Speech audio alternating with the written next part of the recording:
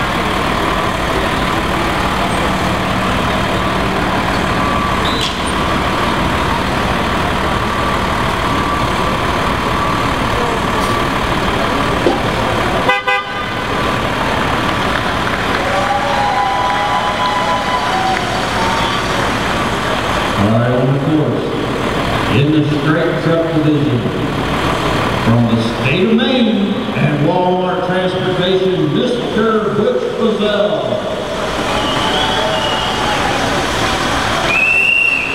Which has been in the trucking industry for 39 years. The last 5 of those with Wal-Mart Transportation. He's accumulated 3 million safe driving miles. He and his lovely wife Brenda have 3 children, Corey, Heath, and Darcy Joe. They reside in East Baldwin, Maine.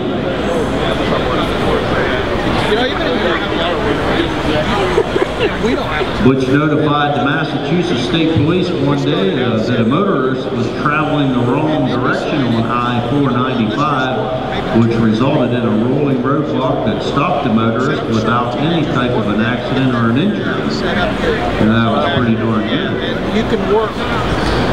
He's competed 7 different times at the state level. This is his 4th time here at the Nationals.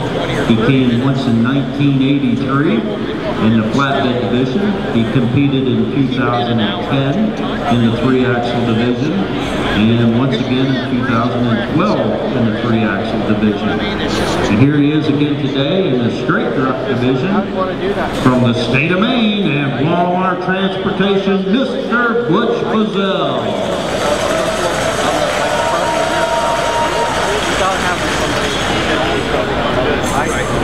I gotta go for it. I figured out how to do that. Even if you can pull a line somewhere where you drop, where you pull in the yard every day, at the end of your day, you pull up, set the brakes, and get out and see how you did. The front stop's good, but like the disappearing barrel stop he gave me. Right. Well, on the disappearing barrel stop, you have to kind of treat it like a marker, something on the ground. See, like I'm looking at this right here. That stain on the ground is nothing. Yeah, so, even with the barrel, I mean, just try. I want to try it again. Usually, you don't have, at those points where I can't fight. True. Sometimes you're not going to fight it, but you're just going to have to. He needed to rear. I was like, I'll see that.